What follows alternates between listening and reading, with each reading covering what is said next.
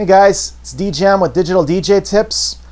We've gotten through the worst of all of this now in writing a DJ bio and designing a logo. Now we get to the fun part, taking your promotional photo or photos. You've probably seen many times how much fun we have all over the internet making fun of the people who take hideous photos, and believe me, there are a lot of hideous photos of DJs out there.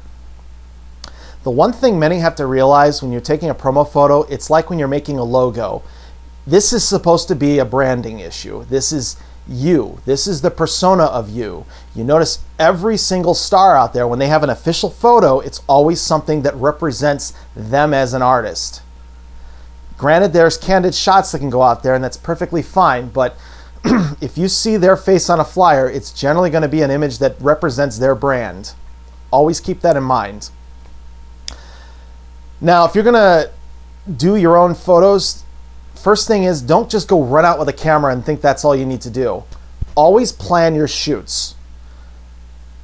Go first out on the internet, start looking for inspiration. Look at the DJs you respect. Look at other DJs. Look even at, I gotta be honest, fashion photos. And I'm not talking about scantily clad, but just clothing. Get ideas from this. You might think that might look good. That might look good. I honestly always thought that the Global Underground series of mixes, they used to make the mix CDs, the photos on the cover were amazing in my book. That was always what I felt represented the true global kind of DJ. And I always use that as a model for anything whenever I tell anybody about taking a DJ photo. Some might disagree, and maybe your branding might not fit to that, but it's a good start. Go and make a list of the settings. I'm talking the places that you want to go have photos taken in. You know, don't just go out with a camera. Go around your town, go to places, go find where you think, oh, this would be a nice spot for a photo, because then you can plan it. You can plan in terms of how this place looks, what you should wear that moment, and maybe where you should stand. And also, is this outside somewhere? Do I have to think about the weather? On top of all this, you should also, in your plans, have take one shot that's on a plain color background. It might seem strange, but this could be the photo they're going to use to basically throw on a flyer or cut you out of the background and do something else. It's always about usage. You cannot just think about, well, this is just me. Every photo has to serve a purpose. You're going to use them for your bio pages. You're going to use them if somebody interviews you. And also, especially if someone's going to take that image and put on a flyer. With a plain background one, they can either cut you off and stick you on there with stars and fireworks behind you, or better yet, they can just extend aside and put all the text of the flyer right next to you, which, to be honest, that makes you look really good.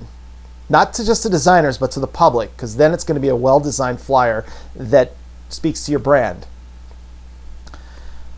Now, if you're going to go out and take your own photos or have someone take them for you, here's a few things I want you to think about. Number one, take the sunglasses off.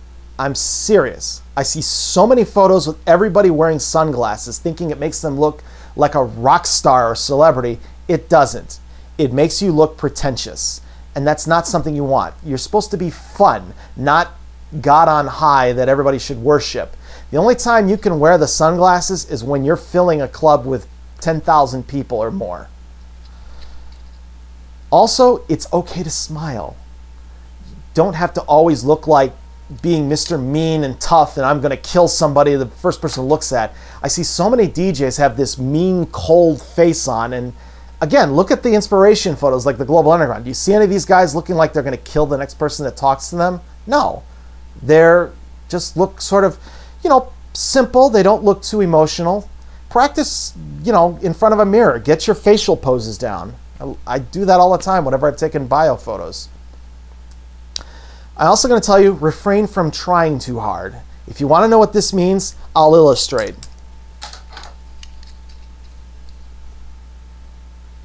Now, how ridiculous do I look right now?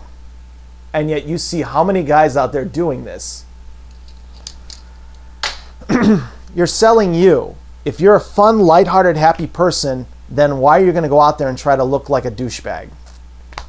It's always about your branding and what image you're trying to put out there of yourself. I would also suggest you dress for your photos, not just in a way that works with the setting you're in, but also in the way that matches to what your style is when you go to the club. If you have, let's say, some amazing designer shirt that you put on and you go out there looking like a fashion model, but then you show up to the club wearing a hoodie and jeans, that's not good. You should dress for the photos the way you would dress to a gig. It's all about image. You wouldn't see Daft Punk show up to a gig in their civvies and then get there posing in their robot suits. I would also suggest that you pose alone.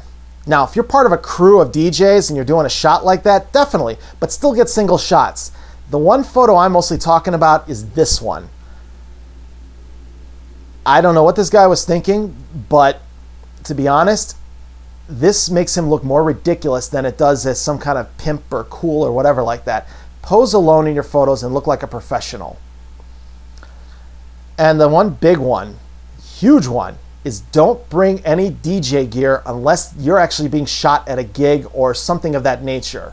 That means no mixer on your shoulders, no headphones on your neck without anything else, no turntable in your hand doing this. It doesn't make you look great, it makes you look ridiculous. We know you're a DJ, you don't need to go that far. If you're branding yourself as a DJ and you show that photo, I'm going to say that's a DJ. He doesn't need to have gear with him. Now we're getting to the actual shooting. The first thing I want you to realize is you don't need a high-end camera for this. If you have access to one, great. But if you don't worry. Use your smartphone, use a little point and shoot, whatever you have access to.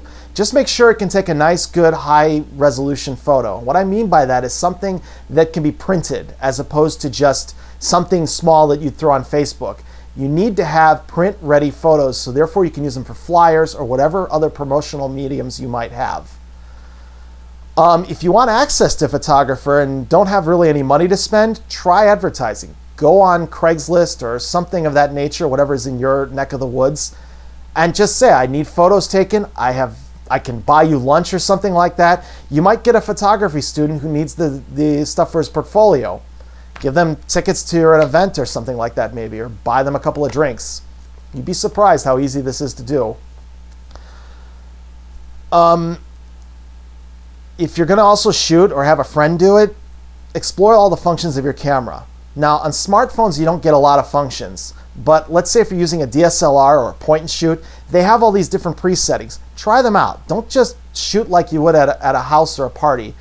Just try them out. Find what's going to look good for you. Take lots of shots. This is all digital. You don't have to waste money on film.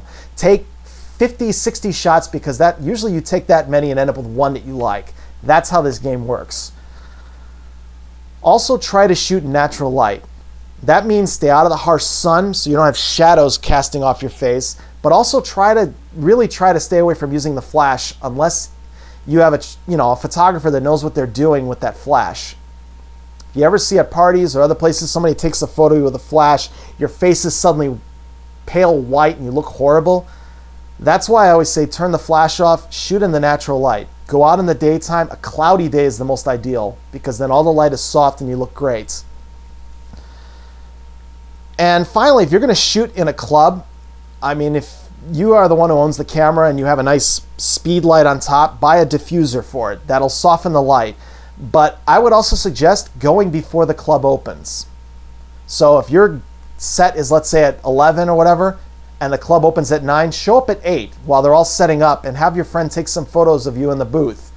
It sounds silly, but think about it. The house lights will be on, you'll have great lighting, everything will look good, there'll be no distractions, the room won't be filled with fog. All the elements are right there. Because if it's a shot of you and they're not going to see people around it, it's not going to matter if it was at 8 o'clock at night or 3 in the morning. Another thing is if you don't even have access, let's say you don't have a residency anywhere, but you have a friend who does, ask them if they can do it. Because in-club shots do look good. And that's pretty much what I have for you in terms of taking photos. That's the basics. If you want to know more, please ask me questions in the comments or join our forum and sign on to Digital DJ Tips. There's a lot of great content there at your disposal. Thank you.